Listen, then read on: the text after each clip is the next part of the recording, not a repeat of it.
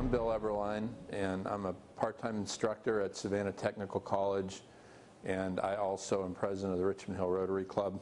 But what I'm here to talk about today is my diving experiences in the local area for fossils. I mainly dive in the Richmond Hill area, and I dive in the rivers in about 40 feet of water.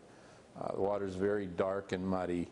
I have usually zero visibility. I dive mainly for Megalodon Shark Teeth, but I'm also looking for other fossils from creatures that lived in the local area. Scientists believe millions of years ago. The way I got started in this is I was working at Gulfstream and met someone that was a diver there, and I asked him where he dove. I figured maybe he dove offshore for shipwrecks, and he said, no, I dive in the rivers for shark teeth. And I thought that was kind of ridiculous. I thought shark teeth, I was thinking he meant little tiny shark teeth.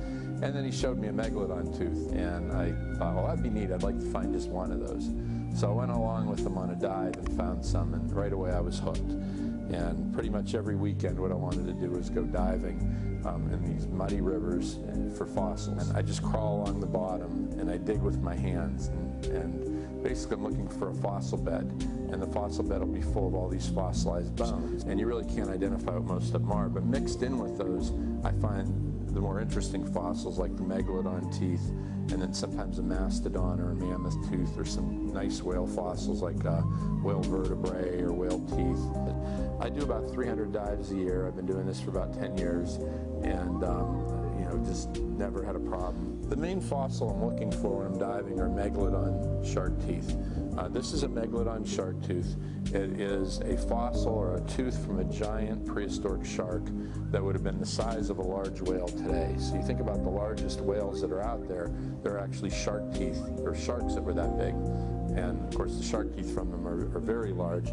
This is a huge tooth, but you think about rows of these, and you can just imagine we'd be kind of like a French fry to this thing. And that's mainly what I'm looking for. It's the most collected fossil in the world. It's what people really want. 95% of what I sell are Megalodon teeth. That's what people are always emailing me about. That's the thing people are most interested in.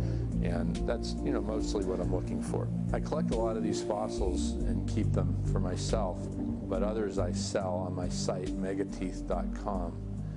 There's a lot of articles about the diving I do and the different things I encounter on the website.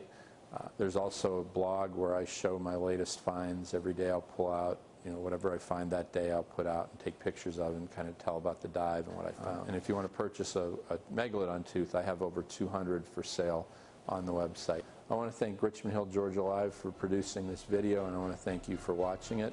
If you have any questions, my email address is bill@megateeth.com. You can also find that on the website, megateeth.com.